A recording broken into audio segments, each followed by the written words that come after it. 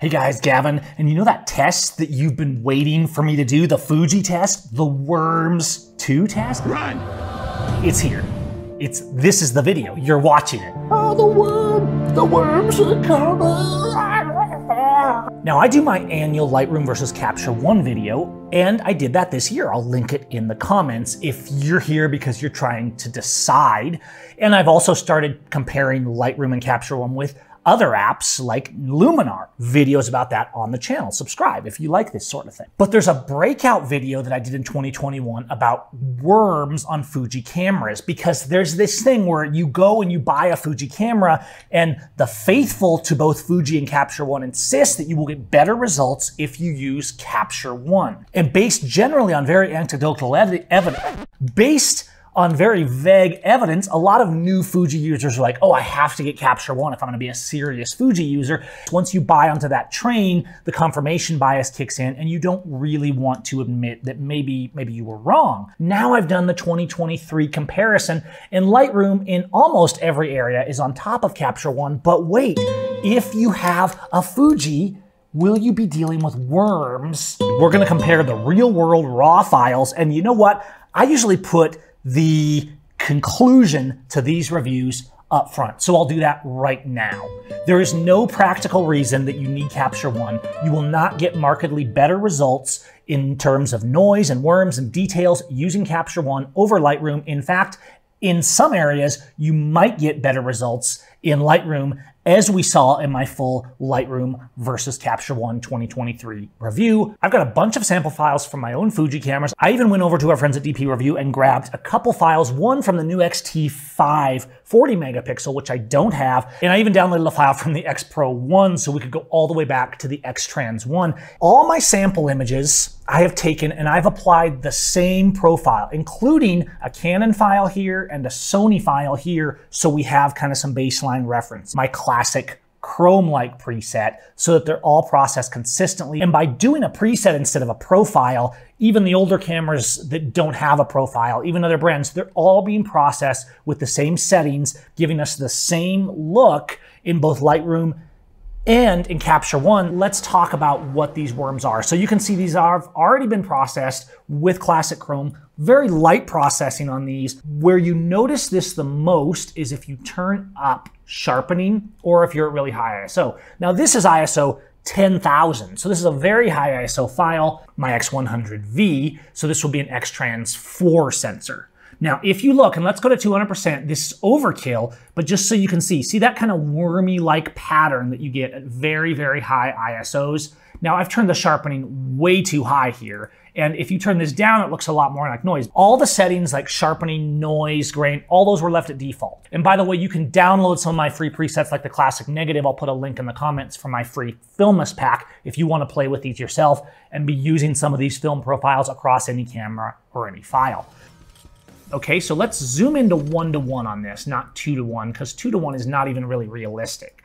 Here's our 1:1. You're welcome to crank this up to 4K at full screen if you really want to pixel peep with me. Now, let's look. Where you tend to see worms the most is in solid color areas, faces, walls, things like that. I could come over and apply any number of presets for noise and detail from Filmist or from Silver or something like that, but I'm not going to do any of that. All of these settings are defaults. Capture One, Lightroom. Now I know what you're saying. They're right.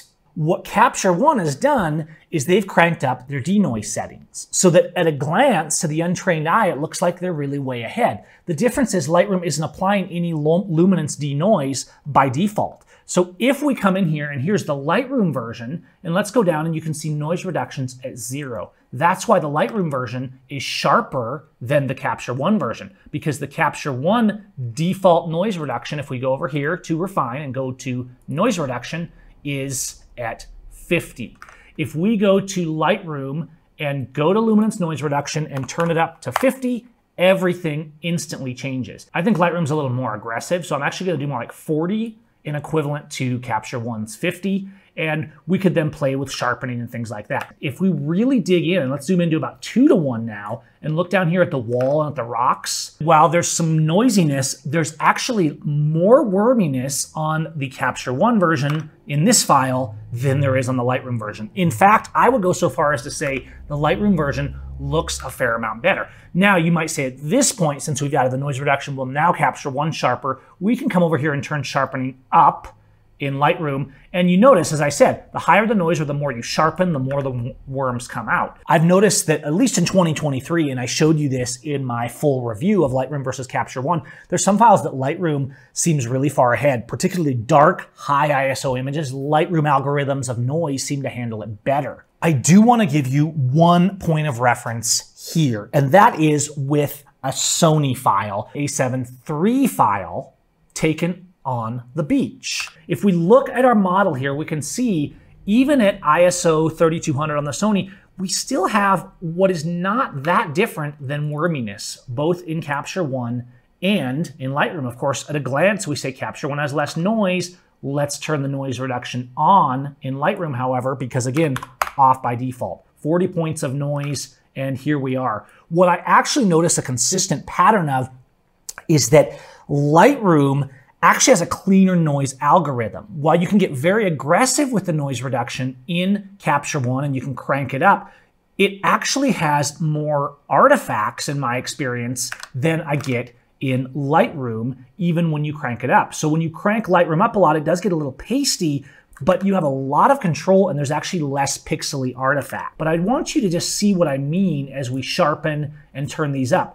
The noise on a full frame or other sensor file is also kind of wormy. And you can see if you zoom in on either one of these with noise reduction off, the Lightroom does look different. Honestly, it feels more film grainy to me, the Lightroom version, and I see a lot more random artifacts on the Capture One version, but maybe you prefer how Capture One renders. Remember, raw processors render files differently. The bottom line here is you have worms on other cameras too. Because Fuji's a smaller crop sensor and a different style of sensor using the X-Trans sensor style, a lot of the images we get from Fuji sensors may show that a little bit more. In Lightroom, we could also try like the enhanced details. I've seen people say, oh no, to get the equal result in Lightroom, I have to use enhanced details. It takes way more time. I'm not using any of that today. We're using the basic tools, default settings, and then trying to match those settings. This one at ISO 640, a lot of dynamic range going on. Obviously, I would go in and I would use some of the AI tools. I would use presets. I would maybe even go to my natural HDR pack, but I want you to see kind of the real clean, straightforward view of this. The same file in Capture One, and let's bring this up to 1:1. How do they both look out of the gate? So this is Lightroom with this file. This is taken on an X100V, and here's Capture One with the same file. Obviously, we're seeing slightly different renditioning differences on these because they're different raw processors. Even though I process all these with the same preset, you are still going to see very minor differences in Lightroom versus Capture One in the way it's handling them. Capture One version, Lightroom version. Now again, let's look on the motor here. The Capture One version is a little cleaner, right? Let's go to noise reduction, turn it up to 35 or 40, and there we go. Now they are virtually identical. I'm showing you these different images because I want you guys to see that I didn't just cherry pick one or two images. I've taken a lot of different images, different scenes, different ISOs from different cameras. This is actually an X Pro 1, so an original X-Trans file. I downloaded this from the sample files over at DP Review. Let's just go 1:1 on this and go 1:1 on this. Same thing right here. Little bit cleaner, even on this very old version of the file in Capture One, but as soon as you turn up the noise reduction, they're virtually identical. Lightroom, Capture One. Lightroom, Capture One, okay? Since we're looking at DP Review files, just real quick, let's look at the 40 megapixel file from the new X-T5, because I've seen some comments also like, oh, but on the new 40 megapixel file, it's bad. Okay, so here we go. Obviously, you tend to get a little more noise on a small sensor and a lot of megapixels. This is a big megapixel sensor, but it actually looks pretty good. Here is our Capture One version then in this right here with our default detail settings that are coming in on this file. And here is the Lightroom with the default detail settings. Again, very close. If anything, There's more artifacting and micro noise back here. This is what I'm actually looking at. It's not necessarily the quantity of the noise that I'm looking for. On most of my photos, I add grain to them to get a nice, consistent, smooth film-like look. It's not a little bit of graininess that's bad, it's artifactiness. Now again, those are fine differences, and if you were to throw a little grain on that, it would not be an appreciable difference in a print, certainly not on the web. I'm not trying to say Capture One is now the bad processor. These both are processing these files just fine, just like they do Sony, Canon, Nikon, etc. Let's punch in on this one right here, which is a portrait from an X-T3. Now we are here in Capture One on this one, and here we are in Lightroom. And yes, the color and contrast actually is coming out a little bit different between Capture One and Lightroom, but let's focus on the noise details because the processing and how we want to do color and details and stuff is another matter. We're at 1:1 again, and if we look at Capture One versus Lightroom, again, look at the windshield, right? You can see maybe a little more noise, but it's also not as sharp. Same thing as all these. We turn up the noise reduction a little bit in Lightroom, and that's really all you got to do. Now, I could tinker and try and match these exactly with sharpening, radius, masking, luminance, color noise, all this stuff. But really, if you turn up about 20 to 35, you're going to end up with a file that looks almost identical in noise, regardless of the ISO, to Capture One. I think that's the main takeaway here, is that you really have to pixel peep so far to even find a difference. And when you start doing it, in my experience, Lightroom actually starts coming out a little bit of an edge this year. I didn't necessarily notice that in the tests from 2021, but I think they've actually improved the noise algorithm. Let's take this photo taken from a balcony in Guanajuato, Mexico. And we have all the lights of the city. There's a lot going on. It's pretty late at night. Here's my Lightroom version, ISO 3200, and this was my Capture One version. And so you can see here, if I zoom in 1:1, you really kind of have, especially in the areas that are blurry, the bokeh areas, you start to see more of that. So let's focus on her face and this background area here and look at those differences. Again, right here. Capture One, of course, has applied its default noise reduction, and it's working pretty good, but we see a little bit of artifacting. Lightroom has left most of the noise alone here by default. Honestly, even if I didn't put noise reduction on, it'd be fine, but the noise reduction is also working well. I don't need to go crazy with it. I'm just gonna put about 35 on here. Okay, so our grain is at 0 in Lightroom, and here is after our noise reduction, and our grain's also at 0 in Capture One. Let's now turn up the grain just a little bit, just to kind of give a nice, consistent, organic texture. And I'm gonna put about the same amount of grain here in Lightroom. These are coming out a little bigger, so I could play with size and roughness and all that. But there we go. So this here in Lightroom, without grain, with grain, and you can see it just kind of smooths over some of those artifacties and lines that we get. And when I zoom out, we have a very clean looking photograph here. And the same in Capture One, it's looking really good. And if I turn off the grain, you get a little bit more artifacting. And just like in Lightroom, you turn on the grain and you get a little bit of kind of that smoothing over. Neither one are substantially better. Now, I tend to use Lightroom more. I'm a little bit frustrated with some of the things Capture One has done this year, as I mentioned in my reviews, but I'm trying to be very objective, which is why I'm showing you all the side-by-sides. In my opinion, when it comes to worms and noise in general, including on Fuji files, regardless of the generation of Fuji camera you're using, Lightroom actually has a slight edge in general, and I've especially noticed these on darker and higher ISO images, like we looked at a little bit here. There's another example that I show in my Lightroom versus Capture One 2023 video that you might want to check out.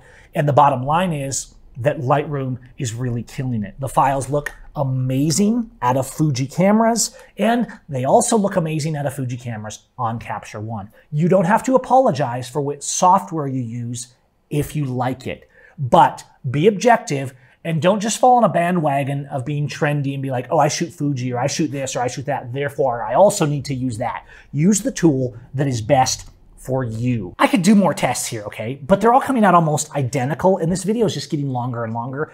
I know this video was dedicated to noise and worms, and that's what we did. I hope you enjoyed Worms 2 here for 2023. Let me know, do I even need to keep making these videos? Because I don't know if there's enough difference for it to matter. That is in the question of worms. I hope you guys enjoyed this. Please give a subscribe, give a like. Please leave a comment. Let me know what you think. I know I'll get a little bit of hate on these ones. I always do, because there's some people that are just diehards for using Capture One with a Fuji camera or whatever. They're diehard. We're all diehards for something, I suppose. You guys let me know what you think in the comments, and we'll see you next time. The worms are coming out!